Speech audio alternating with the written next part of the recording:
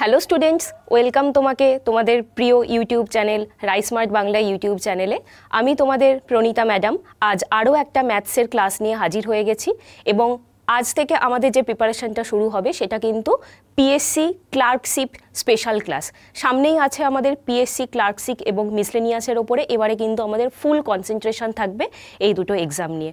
তো চলো আমরা ক্লার্কশিপ রিলেটেড কিছু কোশ্চেন আজকে আমরা সলভ করব।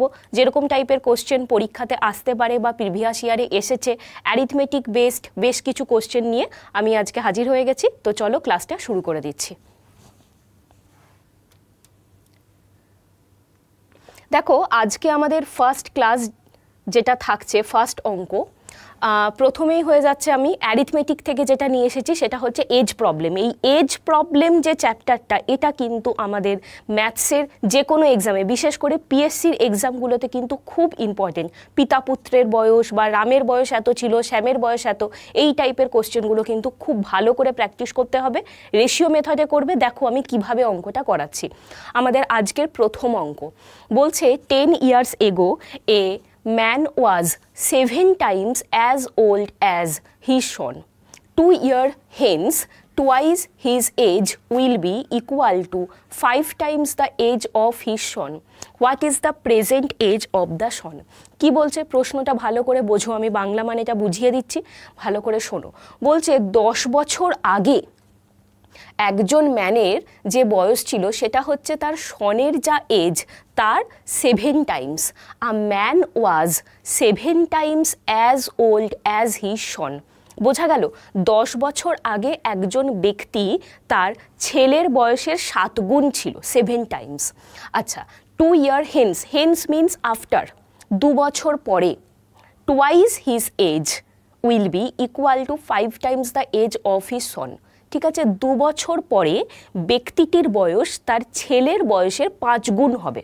ওকে, বলছে what is the present age of the son. ঠিক আছে, ছেলের বর্তমান বয়স কত সেটা আমাদেরকে বের করতে দিয়েছে। তো দেখো, ম্যান এবং তোমার সন, তাহলে আমি এদিকে লিখছি এম, এদিকে লেখো ম্যান আর এদিকে লেখো সন। আমরা কিন্তু পুরোটাই রেশিওতে করব, পুরোটাই কিন্তু রেশিওতে করব। আচ্ছা, প্রেজেন্ট থেকে 10 years ago, 10 years ago, 10 years agoতে man এবং সনের বয়সের যে রেশিও, কি বলেছে, man was 7 Times as old as his son, that is 7:1। ওকে, আচ্ছা, 2 years hence, 2 বছর পরে কি ঘটনা ঘটেছে, টুয়াইস দ্য ম্যান এজ, মানে ম্যানের এজের দ্বিগুণ, যেটা ইকুয়াল হয়ে যাচ্ছে 5 Times of his sons age, 5 Times of his sons age. তাহলে এখানে man by boy equal to হয়ে যাচ্ছে 5/2, তাই তো? এটা কি, এটা হচ্ছে তোমার আজ থেকে 2 বছর পরে, 2 years after, 2 years after। তাহলে 2 years আফটারে ওদের যে রেশিওটা সেটা কত হয়ে গেল, 5:2, 5:2। এবারে দেখো, এই ম্যানের বয়স 10 বছর, প্রেজেন্ট থেকে 10 বছর আগে, প্রেজেন্ট থেকে 2 বছর পরে, মানে 12 বছরের গ্যাপিং। ছেলের ক্ষেত্রেও কিন্তু 12 বছরের গ্যাপিং, কিন্তু দুই দিকের গ্যাপিংটা কি সমান আছে? সমান তো নেই। তাহলে যদি তোমার অঙ্কে সমান দেওয়াই থাকতো তাহলে তো কোনো সমস্যা ছিল না, কিন্তু সমান দেওয়া না থাকলে আমাদেরকে সমান করে নিতে হবে। কিভাবে করব? মনে রাখবে, তলার যে ডিফারেন্সটা সেইটা দিয়ে আমরা ওপরের দুটোকে মাল্টিপ্লাই করব সমান করার জন্য। তলার ডিফারেন্সটা দিয়ে ওপরের দুটোকে মাল্টিপ্লাই, আর ওপরের যে ডিফারেন্সটা সেটা দিয়ে আমরা তলার দুটোকে মাল্টিপ্লাই করব। তলার ডিফারেন্সটা দিয়ে ওপরের দুটোকে মাল্টিপ্লাই, ওপরের ডিফারেন্সটা, সরি আমি ভুল লিখলাম, এটা তোমার 6 হবে, এটা তোমার 6। ওপরের যে ডিফারেন্সটা সেটা হয়ে যাচ্ছে তোমার 6। ঠিক আছে, তাহলে ওপরের ডিফারেন্সটা দিয়ে নিচেরটাকে মাল্টিপ্লাই, আর নিচের ডিফারেন্সটা দিয়ে ওপরেরটাকে মাল্টিপ্লাই করলে আমরা যে নিউ রেশিওতে কনভার্টেড হব তাতে কিন্তু দুটো দিক ইকুয়াল চলে আসবে। আচ্ছা, আমরা ফ্রেশ করে আবার লিখব ম্যান এবং সন।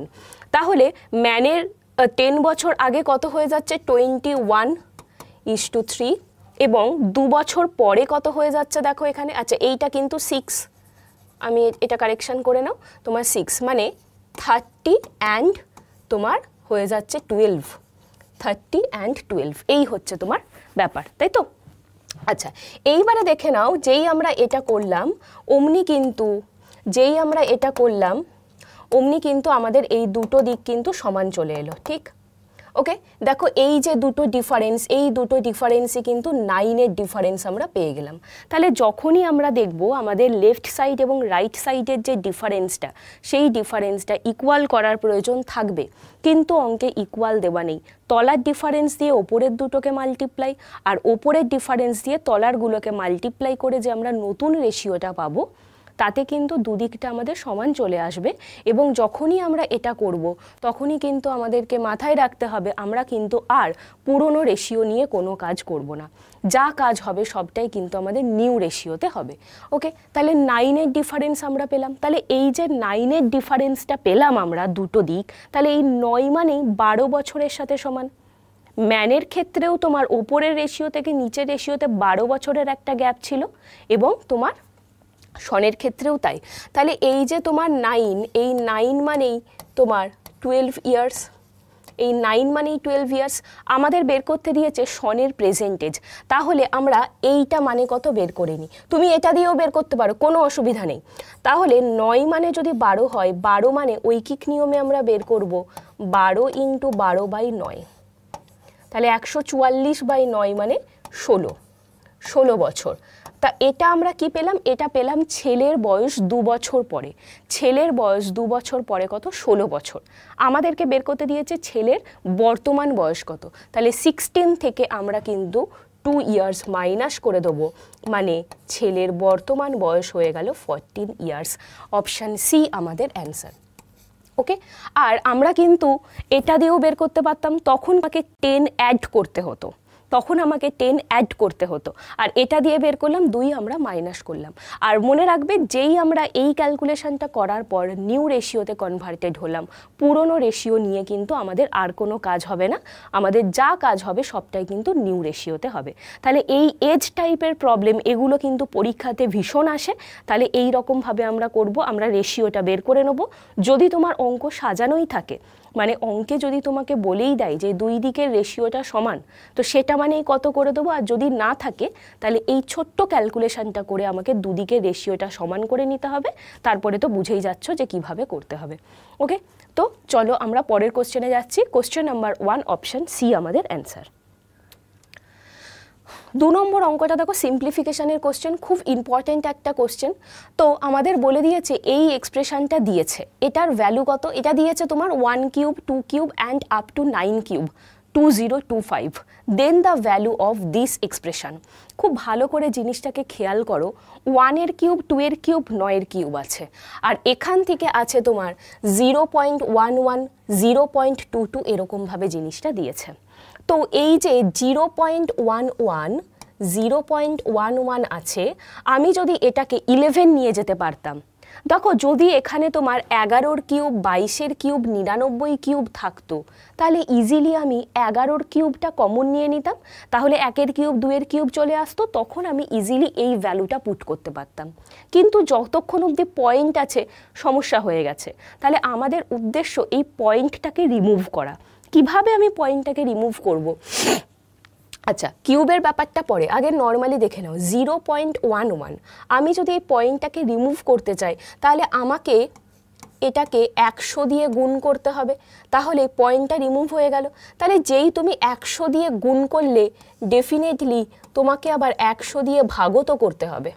তাহলে 100 দিয়ে তুমি যেই গুণ করলে, জিনিসটা তখন কি হয়ে গেল? শুধুমাত্র 11 হয়ে গেল এটা, আর বাই 100 হয়ে গেল, তাই তো? এইবারে আছে তোমার কিউব। তাহলে তুমি যখন বলছো যে কিউব কি ছিল, এটা কিউব ছিল, তাহলে তোমার যখন ওখানে কিউব আছে, তাহলে এখানেও তোমাকে কিউব দিয়েই গুণ করতে হবে, আর ভাগটাও করতে হবে সেক্ষেত্রে 100-র কিউব দিয়ে, তাই তো? তাহলে এখানে এইটা কি হয়ে গেল? 11-এর কিউব, আর এটা অ্যাকচুয়ালি তোমার 100 কিউব।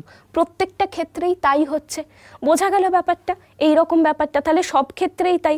0.22 যেটা, সেটাও সেম জিনিস হবে। তাই এই রকমভাবে আমরা যদি পুরো জিনিসটাকে সাজিয়ে নিই, এইভাবে সাজিয়ে নিই, এই যে এক্সপ্রেশনটা আছে দেখো, আমি এখান থেকে একটা 1/100 কিউব বাইরে রাখলাম, মানে এই প্রত্যেকটার সাথে একটা 100 কিউব মাল্টিপ্লাই হচ্ছে, প্রত্যেকটার সাথে আমরা 100 কিউবকে মাল্টিপ্লাই করছি। তো আবার 100 কিউবকে যেই মাল্টিপ্লাই করছি তাহলে একটা 100 কিউব ডিভাইড করছি, তো ওই ডিভাইডেড 100 কিউবটাকে আমি কমন নিয়ে নিলাম। তাহলে ব্র্যাকেটের মধ্যে যেটা থাকবে সেটা কি পড়ে থাকলো, দেখো প্রত্যেকটার সাথে যদি আমি 100 কিউবকে মাল্টিপ্লাই করে দিই তাহলে এটা তোমার অনলি 11 কিউব হয়ে গেল, প্লাস এইটা কি হয়ে গেল তোমার প্লেন 22 কিউব। তো এইরকমভাবে জিনিসটা কন্টিনিউ হচ্ছে 33-এর কিউব হতে হতে তোমার লাস্ট যে ভ্যালুটা সেটা হচ্ছে কি 99 কিউব হয়ে গেল। তাহলে আমরা এবারে কি কমন নেব এখান থেকে, 1/100 কিউব। তাহলে এখান থেকে কি কমন নেব, দেখো 11-র কিউব কমন নিতে হবে, নট অনলি 11-র কিউব আমরা কমন নেব। তাহলে 11-র কিউব আমি এখান থেকে কমন নিলাম যেই, তখন তোমার ব্র্যাকেটে কি পড়ে থাকলো 1 কিউব, 2 কিউব, 3 কিউব, এইরকমভাবে ব্যাপারটা কন্টিনিউ হচ্ছে অ্যান্ড লাস্টে গিয়ে হচ্ছে তোমার 9 কিউব। ওকে, আচ্ছা তাহলে 11-র কিউব মানে আমরা জানি 1331, 100 কিউব, তাহলে 100 কিউব মানে 100 ইন্টু 100 ইন্টু 100, এইটা হলো। আর এই যে ভ্যালুটা, এই ভ্যালুটার জায়গায় আমরা বসাবো 2025, তাহলে এই ক্যালকুলেশনটা আমরা করব। এই ক্যালকুলেশনটা কিন্তু আমাদেরকে করতে হবে কষ্ট করে, 1331 আর 2025 গুণ করে সেটা যদি আমরা 3টে 100 দিয়ে ডিভাইড করি, ক্যালকুলেশন করার পর আমাদের যে অ্যান্সারটা আসবে সেটা হচ্ছে 2.695, অপশান সি আমাদের অ্যান্সার। তা এইটা হচ্ছে আমাদের মেইন জিনিস। এই ধরনের সিম্পলিফিকেশানের কোশ্চেন পিএসসিতে কিন্তু প্রচুর আসে, তো আমাদের ভালো করে এটা মাথায় রাখতে হবে যে আমরা কিভাবে করলাম। 0.11 ছিল, সেখান থেকে আমি 11 কিভাবে নিয়ে এলাম, এবং আমাদের মাথায় রাখতে হবে কিউব আছে, স্কোয়ার থাকুক, কিউব থাকুক, টু দি পাওয়ার 4 থাকুক, যেমন অপারেশন থাকবে আমাদের কিন্তু সেই অপারেশনে মাল্টিপ্লিকেশন বা ডিভিশনগুলো করতে হবে। আশা করি প্রত্যেকে বুঝতে পেরেছ। চলো নেক্সট কোশ্চেনে যাচ্ছি। কোশ্চেন নাম্বার 3, এটাও খুব ইম্পর্টেন্ট একটা অঙ্ক। বলছে a man earns ₹20 on the first day and spend ₹15 on the next day. He again earn 20 on the third day and spend ₹15 on the fourth day. If he continue to save like this, how soon will he have ₹60 in hand? খুব important একটা question অ্যারিথমেটিকের। কি বলছে, একজন ব্যক্তি প্রথম দিন 20 টাকা earn করেন এবং ঠিক তার পরের দিন 15 টাকা উনি খরচ করে দেন। তাহলে এই দুদিন মিলিয়ে কত টাকা সেভ করলেন, 5 টাকা সেভ করলেন। আচ্ছা, তারপর বলছে হি again earns ₹20 on the third day. আবার 3 নম্বর দিনে থার্ড ডেতেও উনি আবার 20 টাকা আর্ন করেন, আবার উনি ফোর্থ ডেতে 15 টাকা উনি খরচ করে দেন। তার মানে তোমার ফার্স্ট ডেতে দুদিন হিসেবে যদি আমি ক্যালকুলেশন করি, বা দুদিন করে তোমার একটা সাইকেল কমপ্লিট হচ্ছে, দেখো তাই না, একটা করে সাইকেল বারবার রিপিট হচ্ছে, 20 টাকা আর্ন করছে, 15 টাকা খরচ করছে, তার মানে 5 টাকা করে করে ও সেভ করছে। প্রথম দুদিনে 5 টাকা সেভ করলো, পরের দুদিনে আবারও 5 টাকা সেভ করলো, তারপরের দুদিনে আবারও 5, এইভাবে 5 5 5 সেভ হতে হতে যাচ্ছে। এবং আমাদের প্রশ্ন যে তাহলে ওর কাছে 60 টাকা ওর হাতে কতদিনে থাকবে, কতদিন থাকবে বলেছে। কোশ্চেনটা পড়ো ভালো করে। তার মানে ও দ্বিতীয় দিন যেটা সেকেন্ড ডেতে, আমরা যদি সেকেন্ড ডেতে বলি, সেকেন্ড ডেতে আমরা এখানে ধরো সেভিংসটা লিখবো, সেভ। সেকেন্ড ডেতে ও কত টাকা সেভ করছে, 5 টাকা সেভ করছে। তৃতীয় দিন ও আবার 20 টাকা আর্ন করে, চতুর্থ দিন আবার আরও 5 টাকা সেভ করে। তার মানে ফোর্থ ডেতে ওর কাছে তাহলে সেভিংস কত হলো, 10 টাকা হয়ে গেল, তাই না। আগের 5 টাকা সেভিংস ছিল, ফোর্থ ডেতে গিয়ে আমরা দেখলাম ওর হাতে 10 টাকা আছে সেভিংসটা। আচ্ছা, ফিফথ ডেতে আবারও 15 টাকা আর্ন করবে, 6 ডেতে 20 টাকা আর্ন করবে, 6 ডেতে আবারও তার মধ্যে 15 টাকা খরচ করবে। তাহলে 6 ডেতে যদি আমরা আবার বের করি, তাহলে ওর আরও সেভিংস তোমার বেড়ে গেল এখানে। তার মানে একটা জিনিস দেখো, তোমার 2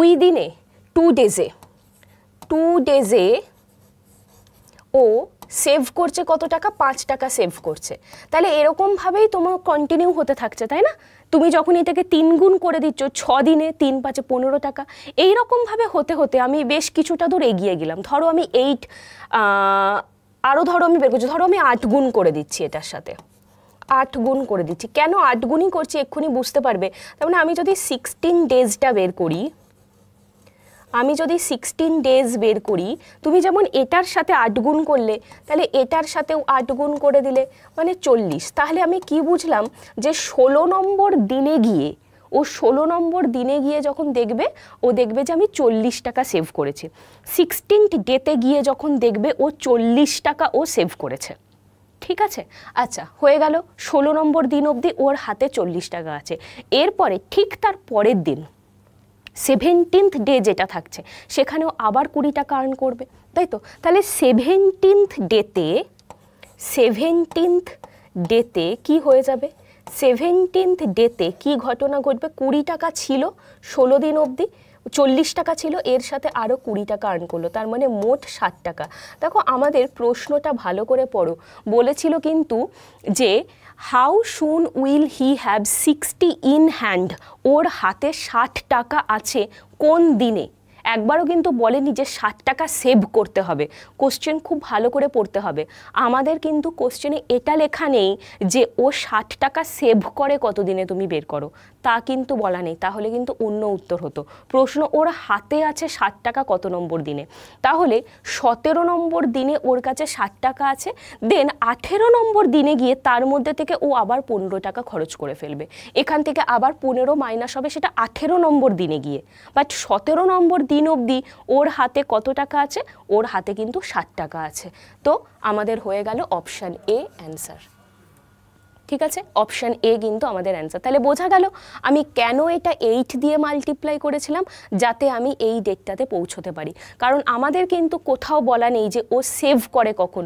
যদি এখানেই ছোট্ট করে একটা সেভিংস লিখে দিত, তখন কিন্তু ব্যাপারটা অন্য হয়ে যেত। বাট এখানে কিন্তু শুধু লেখা আছে যে ওর হাতে 60 টাকা কখন আছে, তো সেই হিসেবে কিন্তু অবশ্যই ও 17 নম্বর দিনে যে 20 টাকা আরও ইনকাম করছে, সেই 20 টাকা কিন্তু অবশ্যই আমরা ক্যালকুলেশনের মধ্যে ধরবো। ঠিক আছে, আশা করি 3 নম্বর অঙ্কটা ক্লিয়ার হয়েছে। চলো পরের কোশ্চেনে যাচ্ছি আমরা। কোশ্চেন নাম্বার 4 কি বলছে, কোশ্চেন নাম্বার 4টাও কিন্তু খুব ইম্পর্টেন্ট একটা কোশ্চেন। বলছে Raju's factory kept increasing it's output by the same percentage every year. Find the percentage if it is known that his output is doubled after 2 years. কি বলছে, বলছে যে রাজু ফ্যাক্টরি আছে, কিছু ও ব্যবসা করে, তো রাজুর একটা ফ্যাক্টরি আছে, তো যেটা আউটপুট মানে যেটা ও প্রডিউস করছে, ঠিক আছে, সেটা তোমার ডাবল হতে থাকছে প্রত্যেকটা ইয়ারে। বলছে output by the same percentage, মানে এভরি ইয়ার বেসিসে সেম পার্সেন্টেজ ইনক্রিজ হতে হতে যাচ্ছে। এবং সেটা কি বলছে, বলছে ফাইন্ড দ্য পার্সেন্টেজ, পার্সেন্টেজটা তুমি বের করো, if it is known that his output যেটা, সেটা তোমার ডাবল হয়ে যাচ্ছে প্রত্যেক 2 বছর পর পর। মানে ও ইনপুট যেটা দিচ্ছে সেটা তোমার প্রত্যেক 2 বছরে কিন্তু ডাবল হতে হতে যাচ্ছে। তা আমাদের প্রশ্নটা কি, যে ওই পার্সেন্টেজটা কত সেটা বের করতে দিয়েছে, বা তুমি বলতে পারো রেট পার্সেন্টেজ। তো এই অঙ্কটার কিন্তু একটা সিমিলারিটি আছে তোমার কম্পাউন্ড ইন্টারেস্টের সাথে। কম্পাউন্ড ইন্টারেস্টের কোশ্চেন আমরা করেছি, তো ওখানে তোমার প্রিন্সিপাল যেটা, এখানে তুমি সেটাকে ইনপুট হিসেবে ধরে নাও, আর কম্পাউন্ড ইন্টারেস্টে যেটা অ্যামাউন্ট, তুমি এখানে সেটাকে কিন্তু আউটপুট হিসেবে ধরে নাও। ঠিক আছে, বুঝলে ব্যাপারটা হচ্ছে এই রকম। এবং যেহেতু এটা ইনক্রিজিং হচ্ছে, আমি যদি ধরে নিই রেটটাকে আর পার্সেন্টেজ, বা কত পার্সেন্টেজে তোমার ইনক্রিজ হয়, আমি যদি ধরে নিই এটা যে আর পার্সেন্টেজে ইনক্রিজ করছে, আর percentage increasing by R percentage. ঠিক আছে, আমি যদি এরকমভাবে বলি যে increasing by R percentage, increasing by R percentage, তাহলে ব্যাপারটা কি হয়ে যাচ্ছে দেখো, তোমার অ্যাকচুয়ালি তাহলে আউটপুট মানে যেটাকে আমি ও বলছি, ও ইকুয়াল টু ইনপুট, যেটা তোমার ইনপুট সেটার সাথেই হয়ে যাচ্ছে না তোমার 1 + r/100, কত বছরে? তোমার 2 বছরে। বোঝা গেল এটা কেন করলাম? যদি আমি তোমাকে বলতাম যে 10% ইনক্রিজ করছে, তাহলে কি তুমি সেটা বলবে না যে 110%? যদি আমি বলি 10% ইনক্রিজ করছে তাহলে 110%, যদি বলি 10% ডিক্রিজ করছে তাহলে 90%, মানে 100-র সাথে যোগ বিয়োগটা হচ্ছে। তো ব্যাপারটা এই ক্ষেত্রেও কিন্তু তাই হয়ে গেল, 1 + r/100 বা 100 + r/100, যেহেতু 2 বছরে বলেছে তাই জন্য তোমার স্কোয়ার হয়ে গেল। তাহলে এই আউটপুট বাই ইনপুটের যে রেশিওটা সেটা তোমার কত? 1 +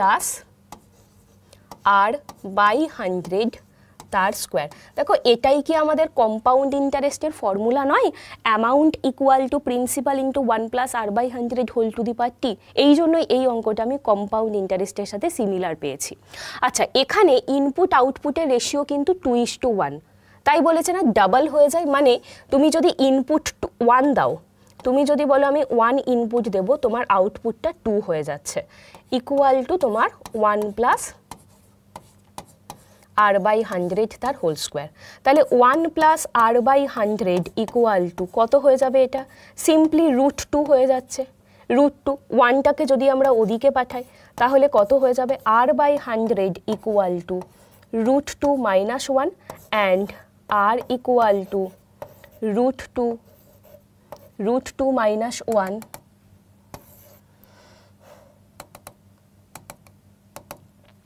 √2 - 1 ইন্টু 100। দেখো এই জিনিসটা, এটাই হবে আমাদের অ্যান্সার, এটাই হবে আমাদের অ্যান্সার, মানে অ্যাকচুয়ালি অপশন সি। আমাদের তো এটাই বের করতে দিয়েছিল যে রেট পার্সেন্টেজটা কত বা কত পার্সেন্টেজ। তাহলে rate percentage equal to 100 into তোমার √2 - 1 এত পার্সেন্টেজ। বোঝা গেল? তাহলে খুব সিম্পল কোশ্চেন, দেখে ঘাবড়ে যাওয়ার মতন কিছু নেই, অঙ্কটা ভালোভাবে পড়লেই কিন্তু বোঝা যাচ্ছে। যদি বলতো এটা ডিক্রিজ করছে তখন কিন্তু প্লাসের জায়গাতে মাইনাস হয়ে যেত, বাট তোমার এই একই কনসেপ্ট থাকবে। নেক্সট কোশ্চেনে আমরা যাচ্ছি। কোশ্চেন নাম্বার 5 বলছে এ shopkeeper offer a discount of 15% on a labelled price by selling an article for rupees 340. After giving discount, he earned a profit of 13.1/3%. What would have been the percent profit earned if no discount was offered? ভালো করে বুঝে নাও, আমি বাংলাটা বলে দিচ্ছি। বলছে একজন দোকানদার কোনো একটি প্রাইজের ওপরে বা কোনো একটি আর্টিকেলের ওপরে 15% ডিসকাউন্ট দিয়েছেন লেবেল প্রাইজের ওপরে। লেবেল প্রাইস বা ধার্য মূল্য বা মার্কড প্রাইস যেটা, তার উপরে। এবং আমরা জানি নর্মালি ডিসকাউন্ট তোমার এমপির ওপরেই দেওয়া হয়, এটা আলাদা করে না বলা থাকলেও তাই। তো এমপির ওপরে 15% ডিসকাউন্ট দিয়েছে এবং by selling an article for rupees 340, তারপর আর্টিকেলটা উনি মানে ডিসকাউন্ট দেওয়ার পরে উনি 340 টাকাতে আর্টিকেলটা সেল করেছেন আফটার গিভিং ডিসকাউন্ট, এবং তারপরেও কিন্তু এইটা উনি প্রফিট হিসেবে পেয়েছেন। কত? 13.1% উনি প্রফিট পেয়েছেন। What would have been the percent profit earned? কত পার্সেন্টেজ প্রফিট উনি আর্ন করবেন যদি কোনো ডিসকাউন্ট না দেওয়া হয়? কত পার্সেন্টেজ প্রফিট উনি আর্ন করবেন যদি উনি কোনো ডিসকাউন্ট না দেন? ঠিক আছে, দেখো এই টাইপের কোশ্চেনগুলো খুব ইম্পর্টেন্ট। আমি তোমাদের বলেছিলাম যে এই টাইপের কোশ্চেন আমি আগেও করিয়েছি অনেক। প্রফিট অ্যান্ড লসের যেখানেই তোমাকে বলে দেবে যে কোনো একটি পার্টিকুলার আইটেমের ওপরে কোনো একটা সার্টেন পার্সেন্টেজ ডিসকাউন্ট দেওয়ার পরেও যদি সার্টেন পার্সেন্টেজ প্রফিট হয়, কোনো একটি পার্টিকুলার আইটেমের ওপরে সার্টেন পার্সেন্টেজ ডিসকাউন্ট দিয়েছেন তারপরেও উনি লাভ রেখেছেন, ঠিক দেখো এই অঙ্কটা। তাহলে সেই টাইপের অঙ্কগুলোতে তোমার কস্ট প্রাইস আর মার্কড প্রাইসের মধ্যে রেশিওটা কিন্তু আমরা ডাইরেক্টলি বের করতে পারবো। কোনো একটি পার্টিকুলার আইটেমের ওপরে সার্টেন পার্সেন্টেজ ডিসকাউন্ট দেওয়ার পরেও যদি উনি লাভ রাখেন তাহলে সিপি এমপির মধ্যে রেশিও, সিপি হয়ে যাবে তোমার 100 মাইনাস ডিসকাউন্ট পার্সেন্টেজ, ঠিক আছে, আর এমপিটা হয়ে যাবে তোমার 100 প্লাস প্রফিট পার্সেন্টেজ। সিপি হয়ে যাবে তোমার 100 মাইনাস ডিসকাউন্ট পার্সেন্টেজ আর এমপি হয়ে যাবে 100 প্লাস প্রফিট পার্সেন্টেজ। অলওয়েজ আমরা এটা অ্যাপ্লাই করতে পারি। এবং এখানে দেখো পার্সেন্টেজ দিয়েছে, তো আমি যদি এটা ফ্র্যাকশানে করি তাহলে 1 মাইনাস তুমি এখানে ফ্র্যাকশানটা করে নেবে আর এখানে 1 প্লাস করে দেবে। ফ্র্যাকশানে বের করতে চাইলে 1-এর সাথে যোগ বিয়োগ, আর পার্সেন্টেজে করতে চাইলে 100-র সাথে যোগ বিয়োগে হবে। আচ্ছা, এখানে প্রফিটটা প্রথমত দেখে নাও। 13.1-3 ক্যালকুলেশন করলে 3 13 39 প্লাস 1 40/3, আর পার্সেন্টেজ মানে হচ্ছে তোমার 1/100। ক্যালকুলেশন করলে আমরা দেখতে পাচ্ছি যে 2/15 এটা। আর ডিসকাউন্ট পার্সেন্টেজের ফ্র্যাকশনাল পার্টটা বের করে নাও 15%, তাই তো? তাহলে 15/100, 3/20, 3/20। তাহলে আমাদের এখানে সিপিএমপি রেশিও কত হচ্ছে দেখো, এখানে তাহলে সিপিতে কত হয়ে যাচ্ছে 1 মাইনাস 3/20, 1 মাইনাস 3/20। যদি আমরা ফ্র্যাকশানে কনভার্ট করে নিয়ে করি তাহলে আমরা জানি 1-এর থেকে যোগ বিয়োগ হবে, পার্সেন্টেজের আগলে তোমার ডিসকাউন্টের সাথে যোগ বিয়োগ হবে। আর এটাতে করলে কি হয়ে যাবে তোমার 1 প্লাস 2/15। আশা করি এই অবধি ক্লিয়ার। তাহলে এটা ক্যালকুলেশন করলে কত হয়ে যাবে এখানে 17/20, আর এটা ক্যালকুলেশন করলে আসবে 17/15। আচ্ছা, 17 কেটে গেল, আর ক্রস মাল্টিপ্লিকেশন করলে 3:4 হয়ে গেল এইটা। এইবারে দেখো, তার মানে আমি এটা কি পেলাম, এটা আমি সিপিএমপি রেশিও পেলাম। দ্যাট মিনস কোনো একটি আর্টিকেল 3 টাকাতে কিনে সেটাতে 4 টাকা দাম বসানো হয়েছে। এবারে বলছে নো ডিসকাউন্ট। যদি কোনো ডিসকাউন্ট না দেওয়া হতো তাহলে তখন প্রফিট কত হতো? দেখো, নো ডিসকাউন্টের ক্ষেত্রে কস্ট প্রাইস তো থাকছেই, ওটা নিয়ে তো কোনো চিন্তা নেই, এমপি আর এসপিটা সমান সমান হবে। নো ডিসকাউন্টের ক্ষেত্রে যখন নো ডিসকাউন্ট বলে দেবে কোনো অঙ্কের ক্ষেত্রে, আমাদের বুঝে নিতে হবে এমপি আর এসপি কিন্তু সমান সমান। তাহলে দেখো, তোমার সিপি তো 3ই থাকছে, সেটা নিয়ে তো কোনো সন্দেহ নেই, কস্ট প্রাইস 3, কিন্তু এখন তোমার সেলিং প্রাইস তাহলে কত হয়ে গেল, 4 হয়ে গেল। দ্যাট ইজ 1 ইউনিট প্রফিট হয়েছে, মানে প্রফিট পার্সেন্টেজ আমরা জানি profit by CP, that is 1/3 into 100, মানে 33 1/3% প্রফিট হয়েছে। কস্ট প্রাইজের ওপরে ক্যালকুলেট হবে, প্রফিট পার্সেন্টেজ বা loss percentage always calculated on cost price. ওকে, তো খুব ইম্পর্টেন্ট একটা কোশ্চেন, এইটা মনে রাখবে, খুব ইম্পর্টেন্ট পার্ট। আমরা যেখানেই এই রকম কোনো ফরম্যাট দেখতে পাবো সেখানেই আমরা এই ফর্মুলাটা অ্যাপ্লাই করব। চলো নেক্সট কোশ্চেন নাম্বার 6 কি বলেছে, টাইম অ্যান্ড ওয়ার্ক থেকে দিয়েছি। বলছে এবিসি কমপ্লিটেড এ ওয়ার্ক কস্টিং ₹1800, 1800 টাকাতে ওরা কোনো একটি কাজের দায়িত্ব নিয়েছে। এ কাজ করছে 6 দিনের জন্য, বি 4 দিনের জন্য কাজ করছে, আর সি 9 দিনের জন্য কাজ করছে। তাদের ডেলি ওয়েজেসের রেশিও যদি তোমার 5:6:4 হয়, তাহলে বলেছে যে এ কত টাকা অ্যামাউন্ট রিসিভ করবে, এ কত টাকা অ্যামাউন্ট পাবে। মনে রাখবে, এই যে টাইম অ্যান্ড ওয়ার্কে যে টাকা পয়সার অঙ্কগুলো থাকে না, সবসময় ওদের এফিসিয়েন্সি রেশিওতে ওদের মধ্যে ডিভাইডেড হয়, সেটা মনে রাখবে। এফিসিয়েন্সি মানে কি, কার্যক্ষমতা, একদিনে কে কতটা কাজ করতে পারে সেটাকেই আমরা এফিসিয়েন্সি বলি। তাহলে যার যেমন কার্যক্ষমতা সেই অনুযায়ী তাকে পে করা হবে। ওকে, আচ্ছা ঠিক আছে, কোনো অসুবিধা নেই তাতে। এ বি সি 3টে কলাম করে নাও, এ বি সি। আচ্ছা, আমরা টোটাল ওয়েজেসটাকে একেবারে বের করব। দেখো, এ কাজ করে 6 দিনের জন্য, এ 6 দিনের জন্য কাজ করে, কিন্তু একে কত টাকা দেওয়া হয়, এখানে আলাদা করে এফিসিয়েন্সি বের করার প্রয়োজন পড়বে না, কারণ এখানে তোমার দিন সংখ্যা আর ডেলি ওয়েজেসটা দিয়েই দিয়েছে, সুতরাং আমি এফিসিয়েন্সি ঝামেলাতে আর যাব না অঙ্কটাতে। ঠিক আছে, তাহলে এ 6 দিন কাজ করে, কিন্তু প্রতিদিনে 5 টাকা করে পায়, এ প্রতিদিন 5 টাকা করে পায়। তা 6 দিনের জন্য তাহলে ও মোট কত পাবে, একেবারে ডাইরেক্ট গুণ করে দাও না, 5 6 30 হয়ে গেল। আচ্ছা, বি কাজ করে 4 দিন, কিন্তু প্রতিদিন বি 6 টাকা করে পায়, তাহলে 4 6 24 হয়ে গেল বি এর টাকা। সি কাজ করে তোমার 9 দিন কাজ করেছে, প্রতিদিন ও যদি 4 করে পায়, তাহলে 4 9 36 হয়ে গেল। ঠিক আছে, তাহলে ডাইরেক্ট আমরা এটাকে 4 দিয়ে 6 দিয়ে এটাকে ডাইরেক্ট ভাগ করে দাও, 5 4 অ্যান্ড তোমার 6 এই রেশিও, এটা ওদের কি টোটাল ওয়েজেসের রেশিওটা আমরা পেয়ে গেলাম। টোটাল ওয়েজেসের রেশিওটা কিন্তু আমরা পেয়ে গেলাম, টোটাল ওয়েজেসের রেশিওটা আমরা পেয়ে গেলাম। তাহলে সব মিলিয়ে যদি আমরা অ্যাড করে দিই তাহলে কত হয়ে যাচ্ছে দেখো 15। আর কোশ্চেনে কি বলেছে যে সব মিলিয়ে 1800 টাকা ওদের মধ্যে ডিভাইডেড করা হয়, তাহলে 15 মানেই 1800 টাকা, 15 মানেই 1800 টাকা, সব মিলিয়ে 1800 টাকা ওদের, তাহলে 15 মানেই 1800। আমাদের বের করতে দিয়েছে এ কত টাকা পায়, তো 5-এর ভ্যালু বের করে দাও, 5-এর ভ্যালু বের করো। তাহলে কত দিয়ে ডিভাইড করছি এটাকে, 15 থেকে 5-এ আসতে গেলে ডিভাইডেড বাই 3 হয়ে যাবে, ঠিক আছে। তাহলে এদিকেও আমরা ডিভাইডেড বাই 3 করে দেবো, তার মানে 5-এর ভ্যালু কত হয়ে যাবে 600 রুপিস। তাহলে এটাই হয়ে যাচ্ছে তোমার এর পেমেন্ট।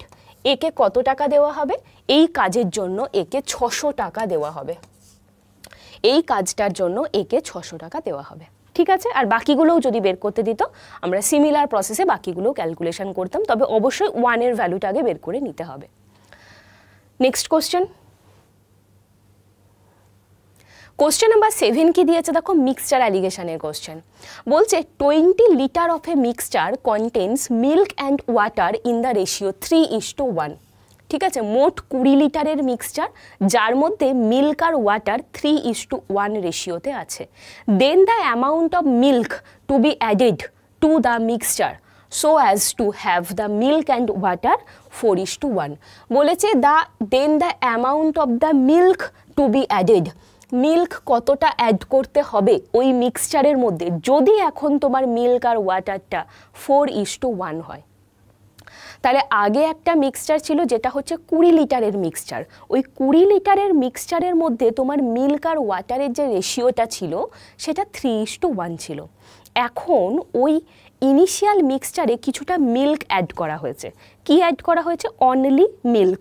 ভালো করে দেখো, দেন the amount of the milk two be added, এবারে তখন তোমার রেশিওটা স্বাভাবিকভাবে চেঞ্জ হয়ে যাবে, হয়ে গিয়ে তোমার 4:1 হয়ে দাঁড়িয়েছে মিল্ক আর ওয়াটার। প্রশ্ন, মিল্ক কতটা অ্যাড করা হয়েছিল। ওকে, তুমি অঙ্কটা রেশিও মেথডে করতে পারো অথবা অঙ্কটা কিন্তু অ্যালিগেশন মেথডে করা যায়। আমি অঙ্কটা অ্যালিগেশানে করব, আমি অঙ্কটা অ্যালিগেশন মেথডে করছি। আচ্ছা, তো অ্যালিগেশন যে আমি করব, প্রথমত অ্যালিগেশন কাকে নিয়ে করব, এই টাইপের অঙ্কগুলোতে মনে রাখবে যেটা অ্যাড করা হচ্ছে তার অ্যালিগেশন করতে হয়। কি অ্যাড করা হচ্ছে এখানে, মিল্ক অ্যাড করা হচ্ছে, তাহলে মিল্কের অ্যালিগেশন আমরা করব, মিল্কের অ্যালিগেশন আমরা করব, ঠিক আছে। আচ্ছা, ওকে, ইনিশিয়াল দুটো কলাম করো, একদিকে লেখো ইনিশিয়াল, আরেক দিকে লেখো তোমার অ্যাডেড, যেটা অ্যাড করা হচ্ছে। ওকে, আচ্ছা, কি নিয়ে অ্যালিগেশন বললাম, মিল্ক নিয়ে অ্যালিগেশন করব, গুলিয়ে ফেলার কিছু নেই, মিল্ক পার্সেন্টেজের অ্যালিগেশন করব, যেটা অ্যাড করা হয় সেটার অ্যালিগেশন করব। আচ্ছা, ইনিশিয়ালি মিল্ক কত ছিল, দেখো মিল্ক ওয়াটারের রেশিও ছিল 3:1। ওকে, মিল্ক তার মানে টোটাল 4 ইউনিটের মধ্যে মিল্ক ছিল 3, তাহলে 3/4 পার্সেন্টেজটা বের করে নাও, 3/4 × 100, তার মানে 75% ছিল মিল্ক। ইনিশিয়ালি মিল্ক 75% ছিল, আর ফাইনালি মিল্ক কতটা হয়েছে দেখো তোমার 4, 5 ভাগের মধ্যে 4 ভাগ, ফাইনালি মিল্ক হয়েছে 5 ভাগের মধ্যে 4 ভাগ, মানে তোমার 4/5 × 100%, দ্যাট ইজ 80%। ওকে, তাহলে ইনিশিয়ালি মিল্ক ছিল 75%, এটা এখানে হলো।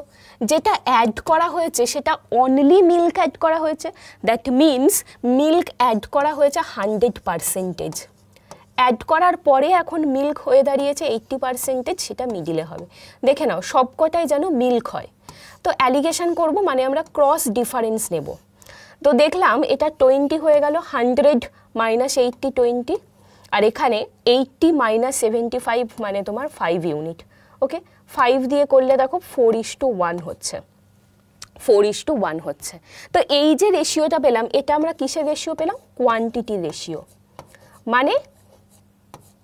মানে ইনিশিয়ালি যদি 4 ইউনিট মিক্সচার থেকে থাকে তার মধ্যে 1 ইউনিট মিল্ক অ্যাড করা হয়েছিল। ইনিশিয়ালি যদি তোমার মিক্সচারটা 4 ইউনিট হয়, মিল্ক অ্যাড করা হয়েছে 1 ইউনিট, আর অঙ্কে কিন্তু ক্লিয়ারলি বলে দিয়েছিল যে 20 লিটার কিন্তু তোমার মিক্সচারটা ছিল। ইনিশিয়াল মিক্সচারটা ছিল কিন্তু 20 লিটার, তার মানে এই যে 4 ইউনিট সেটা মানেই 20 লিটার। কত গুণ? 5 গুণ। তাহলে এদিকেও আমরা 5 মাল্টিপল করব, এদিকেও আমরা 5 মাল্টিপল করব, দ্যাট ইজ 5 লিটার। তাহলে যেটা অ্যাড করা হয়েছে মানে মিল্ক, কতটা মিল্ক অ্যাড করা হয়েছে? 5 লিটারের মিল্ক অ্যাড করা হয়েছে। তাহলে অপশান সি আমাদের অ্যান্সার। প্রশ্ন দিয়েছিল না যে দেন the amount of the milk added, so 5 litre milk added to 20 litre of the mixture two ratio milk and water 4:1। Okay, option C আমাদের কারেক্ট অ্যান্সার হবে। ওকে, অ্যালিগেশনে কিন্তু আমরা এইভাবে করবো, এবং অ্যালিগেশন কিন্তু বেস্ট মেথড, মনে রাখবে। রেশিও আমি তো বলবো যে রেশিও মেথডে করার থেকে অ্যালিগেশনে তোমরা প্রেফার করবে করার। অবশ্য যার যেটা সুবিধা সেইভাবে করতে পারো, কোনো প্রবলেম নেই, কিন্তু তোমার কারেকশান থাকে যেন সেটা দেখে নিতে হবে, ভুল যেন না হয়। কোশ্চেন নাম্বার 8 কি বলছে? বলছে what will be the compound interest অ্যাকিউর্ড on an amount of rupees 10,000 at the rate of 20% per annum in 2 years if the interest is compounded half yearly। কি বলছে এখানে? বলছে যে কম্পাউন্ড ইন্টারেস্ট কত হবে তুমি বের করো। কম্পাউন্ড ইন্টারেস্ট কত হবে তুমি বের করো। প্রিন্সিপাল 10,000 টাকা, 10,000 টাকা প্রিন্সিপাল, 20% পার অ্যানাম। রেট তোমাকে বলে দিয়েছে 20% পার অ্যানাম, 2 বছরের জন্য, অ্যান্ড কম্পাউন্ডেড হাফ ইয়ারলি। ঠিক আছে, কম্পাউন্ডেড হাফ ইয়ারলি কিন্তু আমাদের ক্যালকুলেশনটা করতে হবে। মনে রাখবে যখনই তোমাকে বলে দিয়েছে কম্পাউন্ডেড হাফ ইয়ারলি বা compounded semi annually, compounded half yearly অথবা কম্পাউন্ডেড সেমি অ্যানুয়ালি যখনই তোমাকে বলবে, তোমাকে দেখো রেটটা কিসে দিয়েছে? 20% পার অ্যানামে দিয়েছে, 20% পার অ্যানামে কিন্তু আমাদের রেটটা দিয়েছে।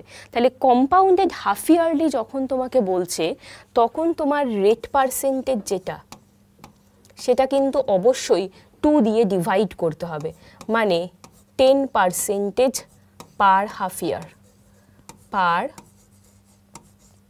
হাফ ইয়ার।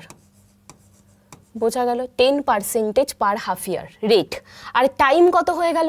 দেখো টাইম কিন্তু তোমার এখানে 2 ইয়ার্স বলেছিল, তাহলে এখন কিন্তু টাইম তোমার 2 দিয়ে গুণ হয়ে যাবে, মানে 4 হাফ ইয়ার করে, মানে টাইম আমরা 4 ক্যালকুলেট করব, কিন্তু 4টে হাফ হাফ ইয়ার করে 4টে ক্যালকুলেট করব। ঠিক আছে, 4 হাফ ইয়ার। ওকে, ক্লিয়ার? আচ্ছা, আমাদেরকে 10%-এ বের করতে দিয়েছে। একটা জিনিস মনে রাখবে, এইটা একদম পুরো মুখস্থ করে রেখে দেবে এই জিনিসটা যখনই, কারণ রেট 10%-টা কিন্তু খুব ইম্পর্টেন্ট একটা জিনিস। রেট 10%, এটা ইম্পর্টেন্ট অ্যান্ড কমন।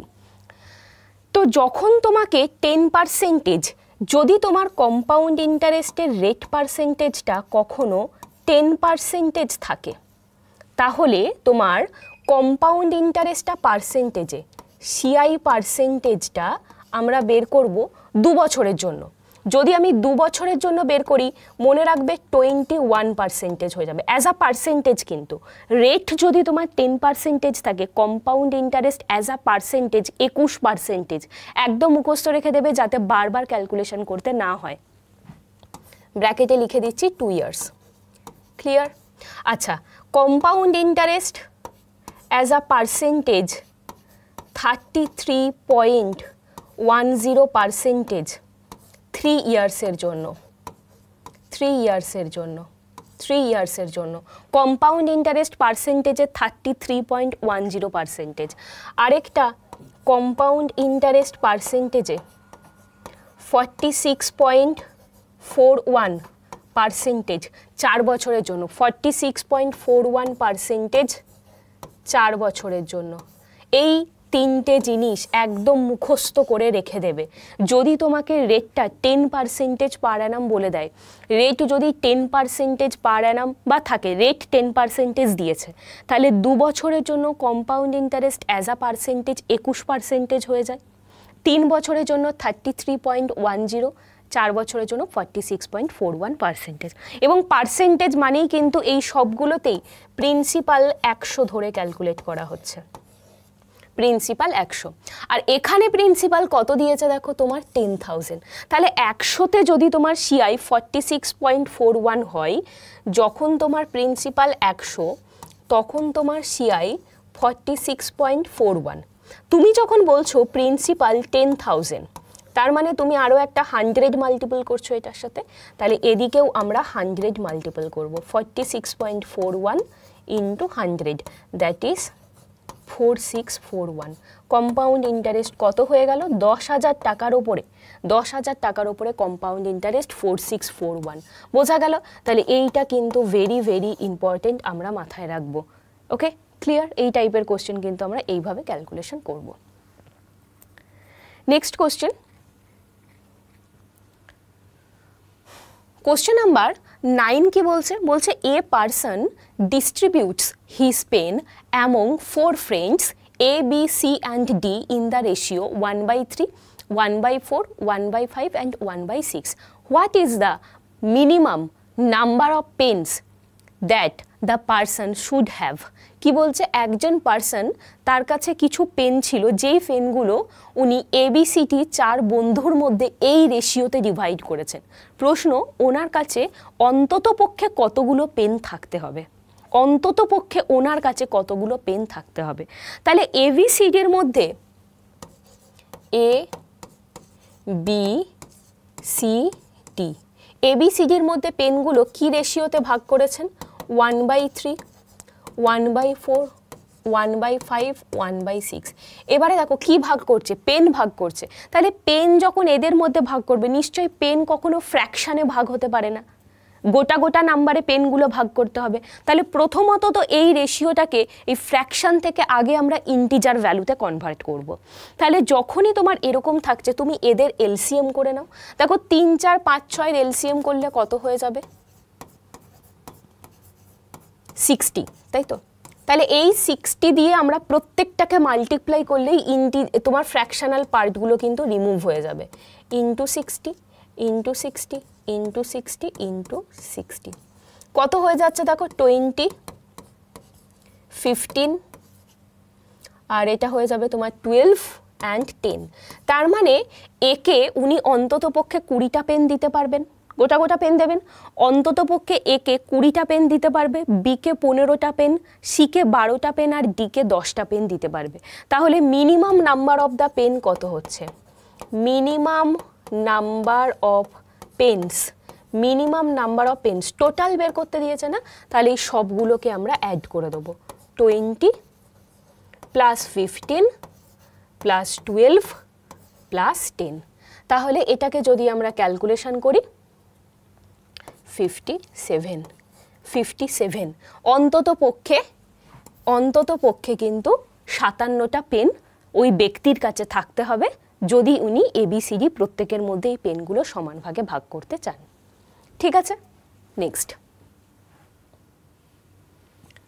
পরের যে কোশ্চেনটা, এই কোশ্চেনটা কিন্তু 10 নম্বর অঙ্ক আজকে আমাদের। এই কোশ্চেনটা আমি আজকে করাবো না, আমি 9টা কোশ্চেন করালাম। এই কোশ্চেনটা কিন্তু আমি তোমাদের ক্যালকুলেশনের জন্য দিলাম করতে। তোমরা করে আমাকে কমেন্ট বক্সে জানাবে এটার অ্যান্সার কত হলো। আমি অঙ্কটা অবশ্যই পড়ে দিচ্ছি, বুঝিয়ে দিচ্ছি, তোমরা রেশিও মেথডে সলভ করবে, কারণ এই অঙ্ক আমি আগে করিয়েছি ইউটিউবে অনেকবার। করে আমাকে কমেন্ট বক্সে জানাবে তোমাদের অ্যান্সার কত হলো। বলছে a man can rho 1/3 kilometre per hour in still water. এক ব্যক্তির নৈপুণ্য 1/3 কিলোমিটার পার আওয়ার স্পিডে উনি স্থির জলে ট্রাভেল করছেন। and finds that it takes him thrice as much time to row up than as to row down the same distance in the river।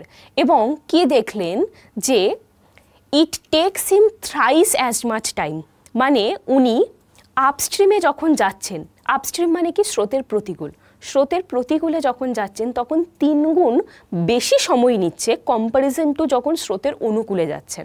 তাই বলেছে না, আবার পড়ো, it takes him thrice as much time to row up means upstream than to row down the same distance, একই ডিস্টেন্সে এবং একই রিভারে। তাহলে প্রশ্নটা the speed of the current বা তোমার স্রোতের গতিবেগ কত বের করতে দিয়েছে।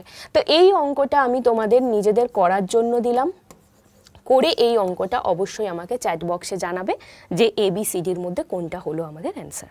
ঠিক আছে, ওকে। তো আজকের ক্লাসে এই 10টাই কোশ্চেন ছিল, তোমরা ভালোভাবে প্র্যাকটিস করো। নেক্সট ক্লাস আমরা আরও এরকম টাইপের কিছু সেট নিয়ে হাজির হয়ে যাব। Thank you.